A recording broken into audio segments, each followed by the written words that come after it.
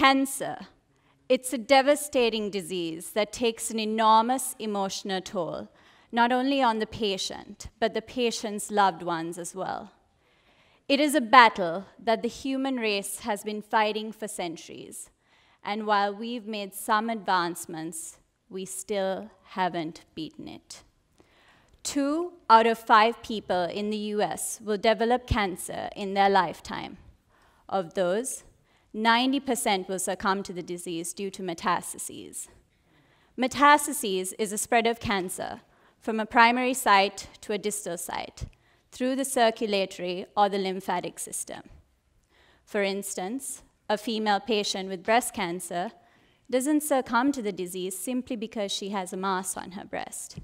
She succumbs to the disease because it spreads to the lungs, liver, lymph nodes, brain, bone, where it becomes unresectable or untreatable. Metastases is a complicated process, one that I've studied for several years now. And something that my team and I discovered recently was that cancer cells are able to communicate with each other and coordinate their movement based on how closely packed they are in the tumor microenvironment. They communicate with each other through 2 signaling molecules called interleukin-6 and interleukin-8. Now, like anything else in nature, when things get a little too tight, this signal is enhanced, causing the cancer cells to move away faster from the primary site and spread to a new site. So if we block this signal using a drug cocktail that we developed, we can stop the communication between cancer cells and slow down the spread of cancer. Let me pause here for a second and take you back to when this all began for me in 2010, when I was just a sophomore in college. I had just started working in Dr. Denny Wirtz's lab at Johns Hopkins University. And I'll be honest, I was a young, naive Sri Lankan girl who had no previous research experience. And I was tasked to look at how cancer cells move in a 3D collagen 1 matrix that recapitulated in a dish the conditions that cancer cells are exposed to in our bodies. This was new and exciting for me because previous work had been done on 2D flat plastic dishes that really weren't representative of what the cancer cells are exposed to in our bodies. Because, let's face it, the cancer cells in our bodies aren't stuck onto plastic dishes.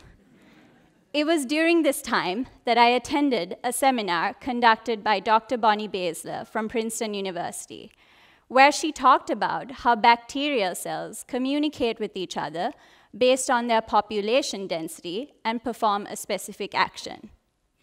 It was at this moment that a light bulb went off in my head, and I thought, wow, I see this in my cancer cells every day when it comes to their movement. The idea for my project was thus born.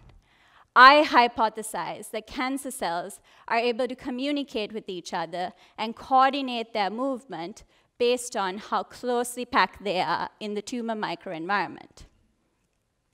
I became obsessed with pursuing this hypothesis. And fortunately, I worked for someone who was open to running with my crazy ideas. So I threw myself into this project. However, I couldn't do it by myself. I needed help. I definitely needed help. So we recruited undergraduate students, graduate students, post-doctoral fellows, and professors from different institutions and multiple disciplines to come together and work on this idea that I conceived as a sophomore in college. After years of conducting experiments together and merging different ideas and perspectives, we discovered a new signaling pathway that controls how cancer cells communicate with each other and move based on their cell density. Some of you might have heard this because most of social media knows it as the Hasini effect.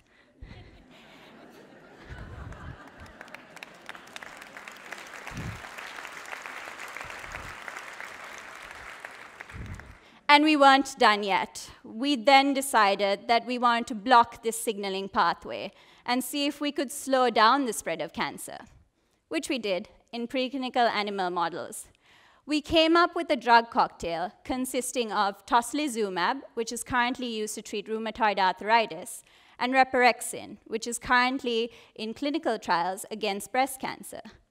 And interestingly, what we found was that this cocktail of drug really had no effect on tumor growth, but directly targeted metastases. This was a significant finding, because currently there aren't any FDA-approved therapeutics that directly target the spread of cancer. In fact, the spread of cancer, metastases, is thought of as a byproduct of tumor growth, where the idea is if we can stop the tumor from growing, we can stop the tumor from spreading.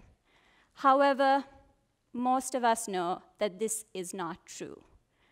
We, on the other hand, came up with a drug cocktail that targets metastases, not by targeting tumor growth, but by targeting the complex mechanisms that govern it through the targeting of the Hasini effect. This work was recently published in Nature Communications, and my team and I received an overwhelming response from around the world. Nobody on my team could have predicted this sort of response. We seem to have struck a nerve. Looking back, I am extremely grateful for the positive response that I received, not only from academia, but also patients and people around the world affected by this terrible disease. As I reflect on this success that I've encountered with the Hasini effect, I keep coming back to the people that I was fortunate enough to work with. The undergraduate students who demonstrated superhuman powers through their hard work and dedication. The graduate students and the postdoctoral fellows, my fellow Avengers, who taught me new techniques and always made sure I stayed on track. The professors, my Yodas and my Obi-Wan Kenobis, who brought their expertise into making this work into what it is today. The support staff, the friends and family, people who lifted our spirits and never let us give up on our ambitious endeavors. The best kind of sidekicks we could have asked for. It took a village to help me study metastases and possibly defeat it. And believe me, without my village, I wouldn't be here. Today, our team has grown, and we are using the Hasini effect to develop combination therapies that will effectively target tumor growth and metastases. We are engineering new anti-cancer therapeutics to limit toxicity and to reduce drug resistance. And we are developing groundbreaking systems that will help for the development of better human clinical trials. It blows my mind to think that all this, the incredible work that I'm pursuing, and the fact that I'm standing here talking to you today, all came from this tiny idea that I had when I was sitting at the back of a seminar when I was just 20 years old. I recognize that right now I am on this incredible journey that allows me to pursue work that I am extremely passionate about and something that feeds my curiosity on a daily basis.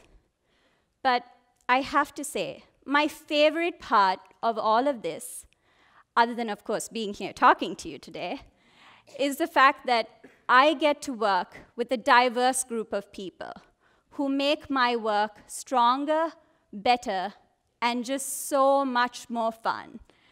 And because of this, I have to say that collaboration is my favorite superhuman power.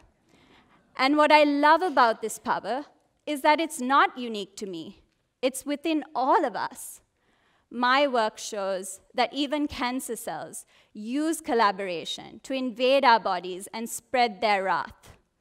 For us humans, it is a superpower that has produced incredible discoveries in the medical and scientific field. And it is a superpower that we can all turn to inspire us to create something bigger than ourselves that will help make the world a better place. Collaboration is the superpower that I turn to help me fight cancer. And I am confident that with the right collaborations, we will beat this terrible disease. Thank you. Thank you. Thank you. Thank you.